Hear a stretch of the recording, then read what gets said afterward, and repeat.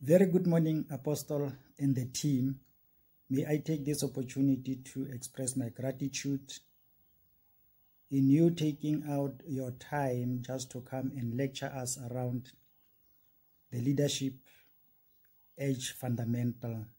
Indeed, I've learned more, and I really appreciate all what you have done.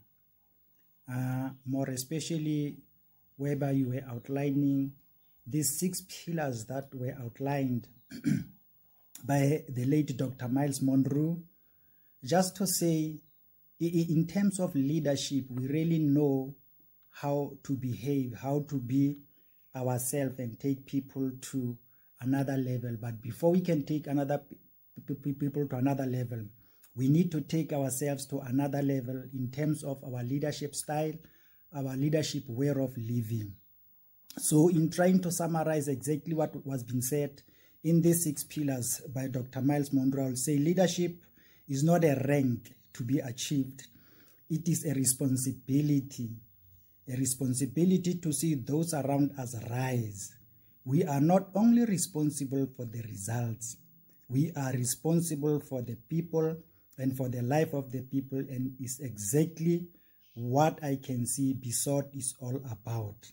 You came in, Apostle, when you outlined the 3 most important aspects of servanthood. Yeah, in that 3 most important of servanthood, you said it has to express prophetic voice or prophetic grace. It embraces apostolic leadership. Servant leadership listened with a shepherding heart. Most important. And then you went to the qualities, all 7 qualities that you outlined there.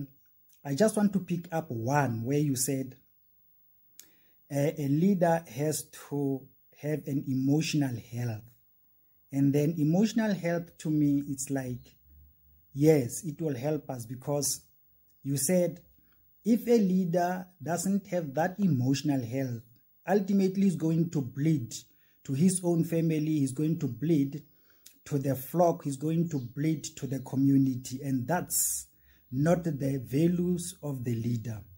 But with these few words, may I just take this opportunity to say, may God Almighty give you and the team of BSOT a Solomonic wisdom and Abrahamic blessings and a Davidic victory all the way.